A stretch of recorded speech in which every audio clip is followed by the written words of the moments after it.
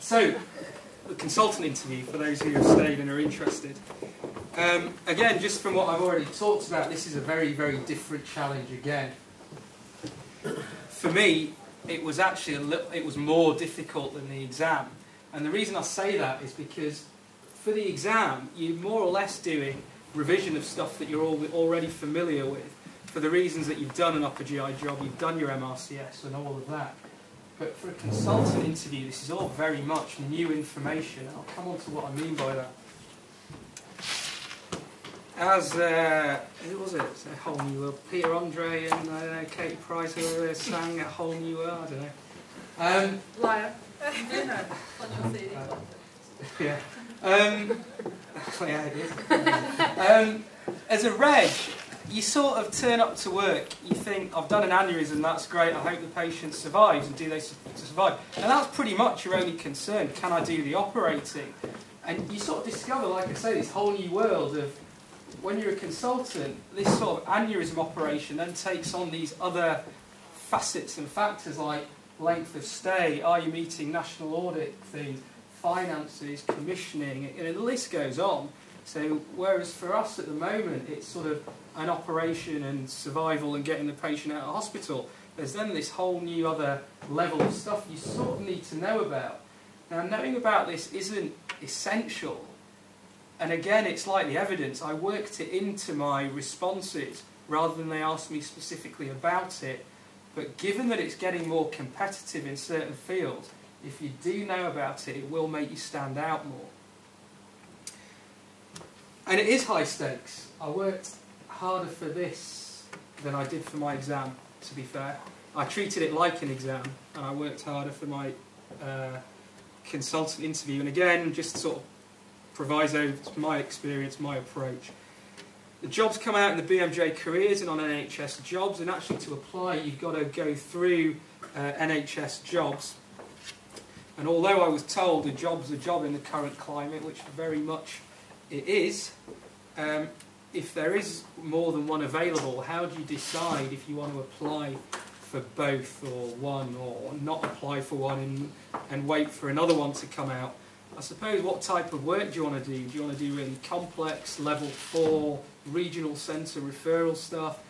If you're a sort of cancer benign split speciality, do you want to do that? Do you want to have an academic pursuit?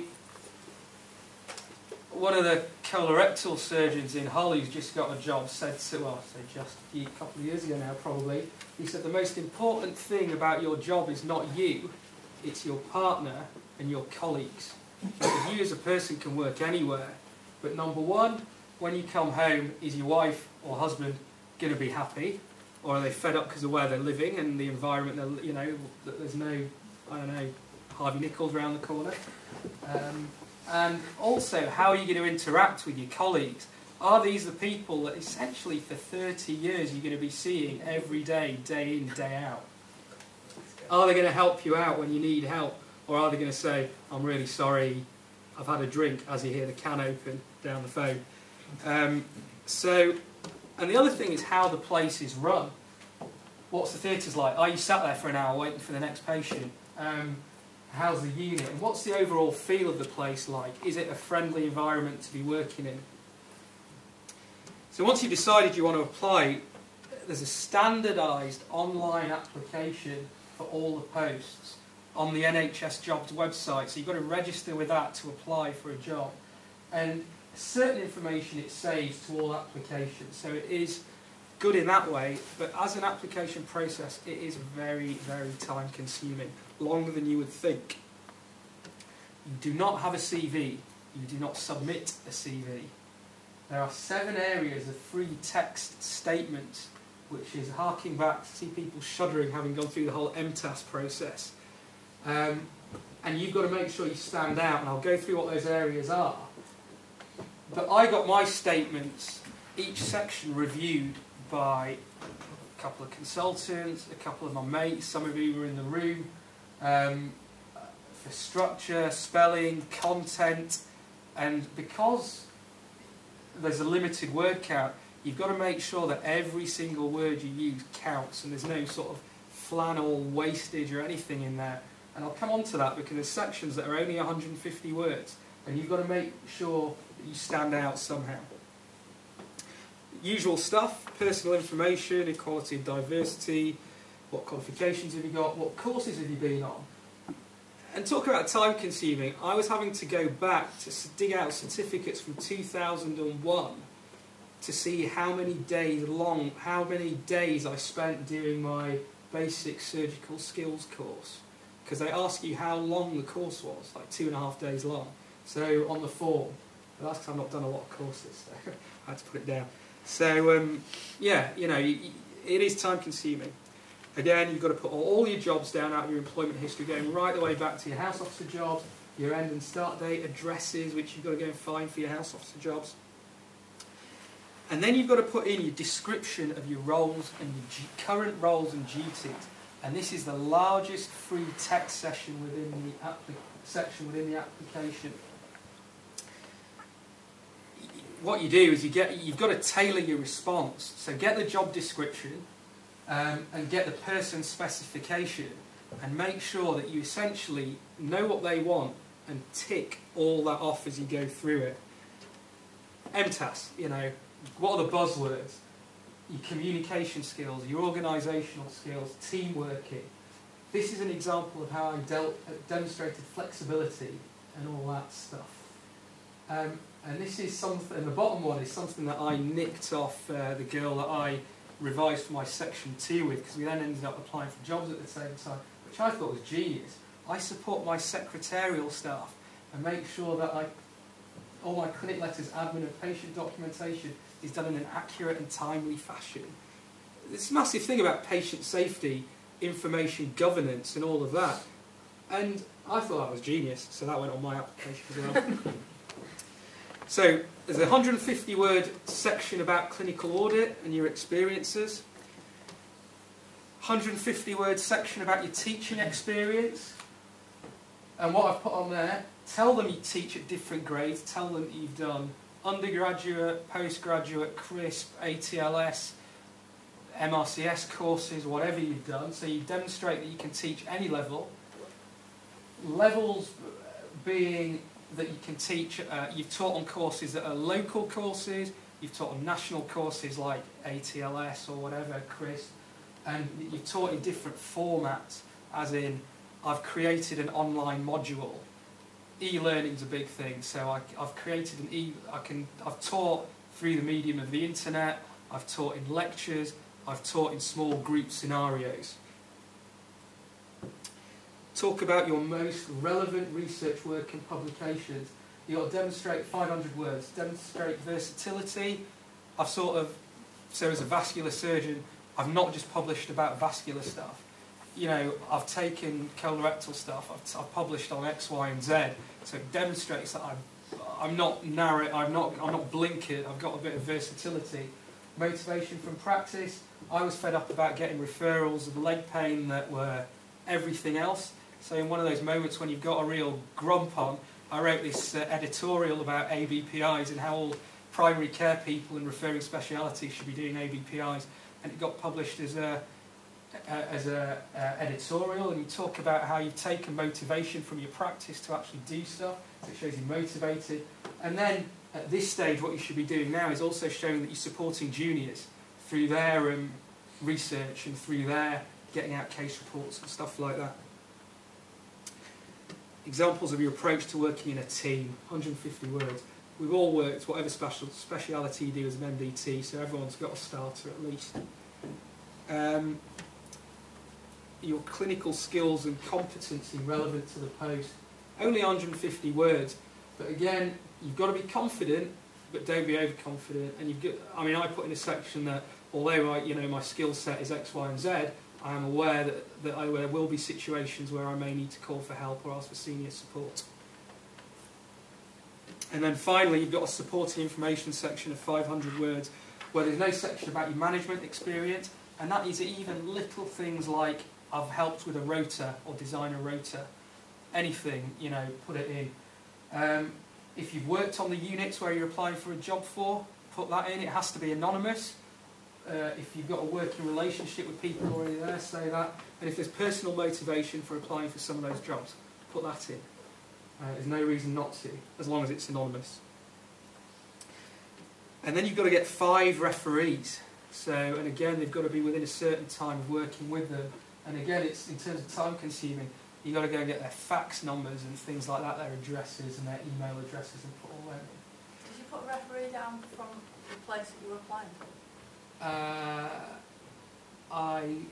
I applied for Huddersfield, which was the first interview, and then Bradford, and I think there would have been a referee from Bradford in my list. But you know, if you've worked in a number of jobs within this region, and the jobs in the region, I don't see why not. You know, you've got to really. I mean, one of my referees would have been a clinical director at the time of one of the units I was applying for. But yeah, I mean, people did. Yeah. And the reason I've got all this list up is also that if you see that there's any deficiencies there, and you've got a year, 2 years, whatever, you can start building towards filling out these sections in your application. Quick run through the timeline of these things, because again, you don't have a lot of time. The advert for me came out at the end of May, had to have the application in by mid-June, shortlisted early July. I organised and prepared like the exam. I'll show you my geeky timetable. Make sure your suit's clean. My favourite / lucky suit I'd worn to a christening, and I didn't realise that when I got it out of the cupboard there was this streak of trifle all the way down the back of it. There you go. Little things. Last minute panic. You had about a week or so to get your essay in. Pre-interview visits, which I'll talk about, a very strange thing, but you've got to do them, and you've only got about 2 to 3 week period in which you're going to have to visit these very busy people who are clinical directors, medical directors, chief executives.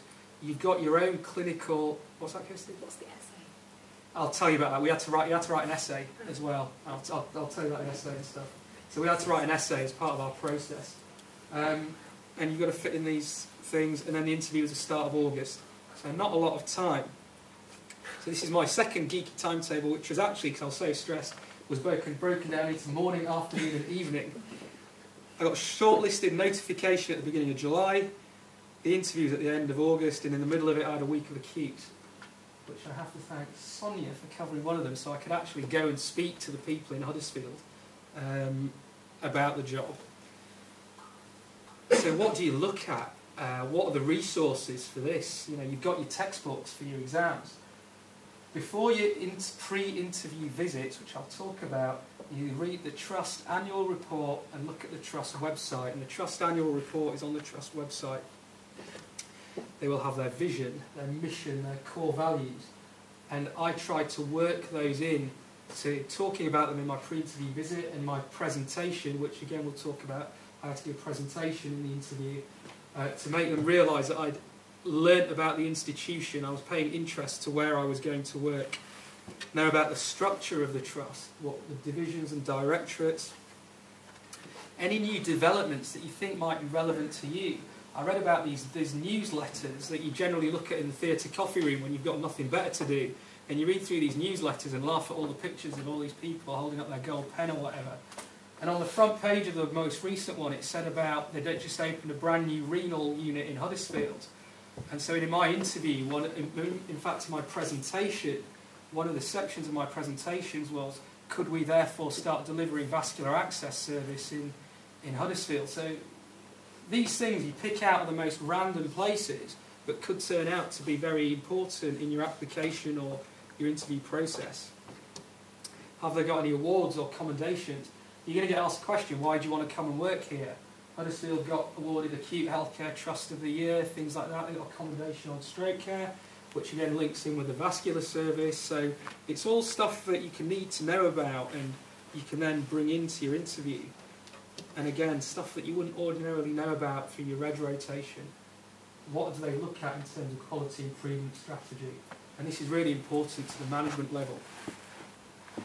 This is a massive list. And this is the stuff that I said was non-essential, but if you know about it, it'll stand out. Care bundles was a big thing recently, and the aneurysms are bringing out the quality improvement programme. Obviously the new health and social care bill, clinical governance, and the medical director, or the divisional director I went to see is, and this was the pre-interview, I don't want to know about the 7 pillars. If you get asked a question about it, I want to know about your personal interpretation of what it means to you. Revalidation, and then this stuff that it was just like there's a new language to me. From, sequin, crest, stuff like that. Outcome measures, cash saving, things like that. Training, and then new stuff that's specific to your speciality. For me, screening program, targets on getting diabetic feet seen within 24 hours, getting your carotids done within 2 weeks or 24 hours, depending on where, reconfiguration. And again, where do you get this resource? Department of Health website, NICE website, your association, so the VSGBI, and actually a load of them I just ended up doing Google searches and seeing presentations from various regions and this and that. And like I say, it's not essential, and I don't mean this to stress you out, but if you want to stand out from the crowd in an interview of 6, 7 people, you're going to need to sort of pull some stops out. So the pre-interview visits, these are expected and advised. And so what that means is when you get shortlisted, or what happened to us, is you've got a list of who's going to be on your interview panel, and next to the people that you were meant to go and see were their phone numbers or their secretary's phone numbers. And so you rang them up, and I've never been one for going to see people, because I find it very awkward. But I was told that actually it's expected of you, and some people are frowned on if they don't actually go and visit these people beforehand. So I phoned them all up, made appointments. So the meetings lasted from anything from 15 minutes, which was, hi, who are you, here's my CV, thank you very much, good luck with the interview, and that's all it was, up to an hour, when you sat there having a cup of tea with some director who ends up, you went to school with their daughter or something or the other, or they went to the same school as them, and having a chat about that. And like I say, initially for me it's very awkward, because what do? Do you come in and go, I want this job, let's talk about it? Or do you say, oh, hi, I'm Neeraj, and they go, what are you here for? The job. It's just, it's just one of those moments where you feel awkward, but they don't. They've done this loads of times before. They're expecting you to come, they know why you're coming. And actually, it was, like I say, it was relatively informal. It was very much a get-to-know-you thing. It was personal questions. None of them asked me how many aneurysms I could do, or this or that. Where do you live? Have you got any kids? Things like that, really. Who have you worked with before? Do you know anyone here? But given that you do have, and especially if you, as you say, going to interview or applying in somewhere you've worked before, or in a unit you've worked before, you can sort of slip into this thing where you're just chatting to one of your mates who you've either worked with as a reg, or someone who you've worked for before, but I suppose it's one of those things where you've got to maintain your professionalism. It's an opportunity for you to ask questions. What's expected of me? Do you think you might want to start a specialist clinic, a one-stop clinic for X, Y, and Z? Can I start delivering this specialist service if you don't do it now? And get a feel for the place. It's an opportunity for them. Like I said, it's surprisingly personal. They'll ask you, are you interested in research? Would you be happy going out and liaising with PCTs about commissioning and stuff like that? And actually, because it's relatively informal, they may well give you some decent advice and drop some significant hints as well. So what I did is I walked straight out of the office, sat somewhere down the corridor and just wrote down everything that they'd said, even before I phoned anyone, even before I got in my car, before I did anything, just so it was all there. So what's the process? Well, after all of that, I had to submit an essay, which I'll come on to. I understand York are doing personality and attitude testing and actually take people out after that as well. I don't know anything about that, but again, I think for the breast job that was recently advertised here and for the vascular job, people went through some process which involved personality and attitude testing. I can't tell you about that. I had to do a 10-minute presentation, a 1-hour interview, and this other new thing is a user panel interview, which I didn't have, but the person I worked with and got the breast job did have. And these are patients who have used the service recently that they invite back to interview you with no other medical personnel there. So you sit with them and they ask you questions about how you deliver service, how you'd improve it, and I suppose essentially what they want to see is that you can communicate, you're empathic and you're responsive to their needs. And one of the guys that I went to see on the pre-interview visit, who was a relatively old school surgeon who you might assume would have been a bit sort of negative about that sort of thing, said, well, on paper you might have the best CV, you might come across to us really well, but who's going to be you're dealing with and who you're going to be seeing in outpatients is your patients. If you can't talk to them, what's the point in us employing you? Which is a fair point. So the statement I had to write was a 500-word statement, and that was a title, which is quite long. Why do you want this job? What experience, skills and personal qualities will you bring, which will make you an excellent colleague and a first-class clinician? I couldn't write none, so I had to think of something. So, again... Sorry, you need to be out by, we need to clear the hall by 5, I'm afraid. Okay, I did start 20 minutes late, but I'll run through it. What time is it now? It's 10, so we have to actually be physically out of here at 5. I mean, Mr Miller did know that when he booked the venue. I know. Okay, I'll... 5 minutes. What is it? 10 to. I'll be 7.5 minutes. If that's all right. Clarifier. Everyone will do it. They're really good. So, put in personal reasons. There's no reason not to. And actually, it's important, if you've got family in the area, it shows that you're committed to that area. You're not going to get a job there and then move to a consultant job elsewhere. Put in stuff that we discussed in the trust report, and I'm sorry, I'll just rush through the last bit. Again, it's that whole buzzword section there, your skills and qualities. I deliver high quality elective emergency care. I'm aware I need assistance, I'm friendly, approachable, and all of that. And again, get it reviewed by 1 person, 2 people, 3 people.